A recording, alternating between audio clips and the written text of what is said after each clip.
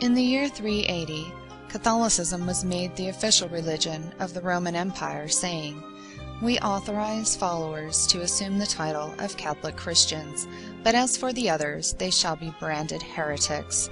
They will suffer the punishment of our authority, which we shall inflict."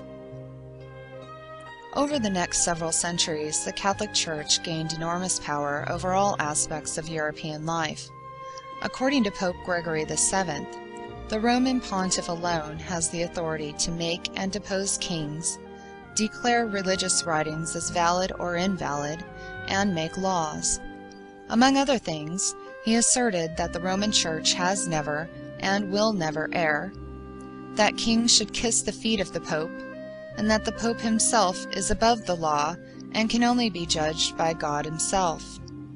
Pope Leo X famously said, "It has served us well, this myth of Christ." They caused the majority of the population to become illiterate and ignorant, suppressing all forms of scholarship except for within the clergy. Book banning and burning was a common practice, and the general populace was even prohibited from reading the Bible. The Vatican's methods for controlling the populace became a violent and bloody campaign for ultimate domination, eliminating anyone who disagreed with church dogma.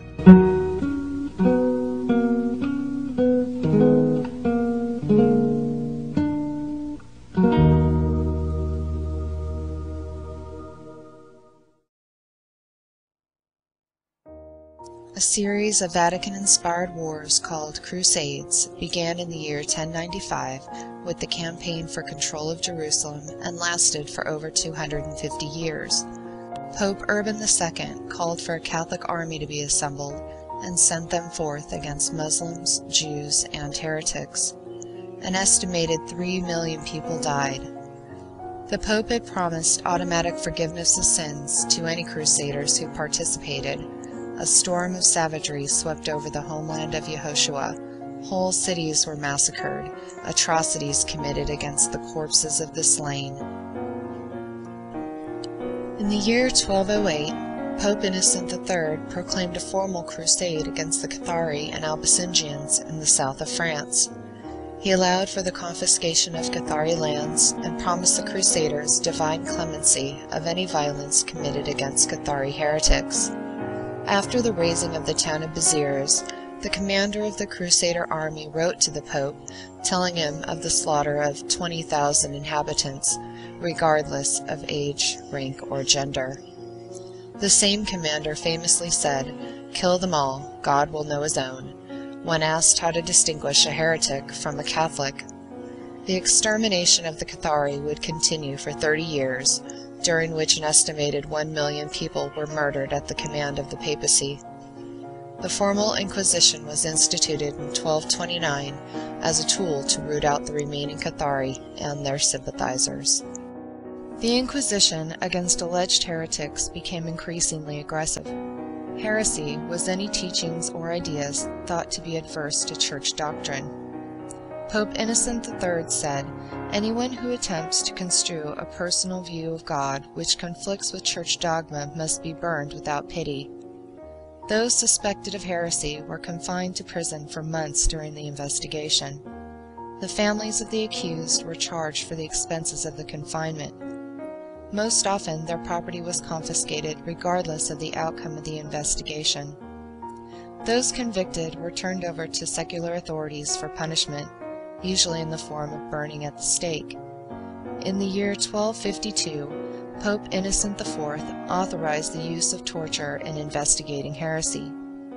The instruments devised for the torture chamber proved the sadistic and brutal nature of the men who applied them. They were designed to inflict as much pain as possible, and victims often confessed to imaginary crimes to escape the cruelty of the inquisitors. Inquisitors grew wealthy confiscating the property and possessions of heretics. Inquisitor Emmerich lamented that there are no more rich heretics. Even the dead were not safe from suspicion. Their bones were dug up, paraded through the streets, and burned, their heirs disinherited and their property seized. Toward the end of the 15th century, inquisitors shifted their focus from heretics to women thought to be witches. Publication of the Malleus Maleficarum, a handbook for the investigation, torture, and punishment of witchcraft, in the year 1487, was authorized by Pope Innocent VIII. Inquisitors demonstrated a fierce zeal for persecuting women accused of witchcraft. A witch could be found guilty on the testimony of a single anonymous witness. Specialized torture devices were created to mutilate the breasts and sexual organs of women. They were forced to confess to fantastic crimes under the brutal agony of torture. It is recorded that in some towns, the female populations were decimated. Even children were not protected from the accusation of witchcraft. Girls as young as 9 years old were subjected to the torture chamber.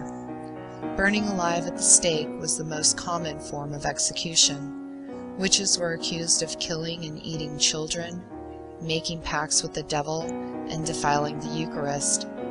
The Vatican claimed they could castrate a man just by looking at him, cause sickness in people or livestock, and fly through the air as female demons copulating with unsuspecting men. Women with knowledge of healing, contraception, and midwifery, who had long been respected and valuable members of their local communities, were now vilified and denounced for practicing witchcraft. Woodcuts such as these show supposed witches flying on brooms, kissing the devil's backside, and celebrating the Black Mass in parody of the Catholic Mass. Every female was a potential witch, and coming under the suspicion of the Inquisition tribunal was essentially a death sentence.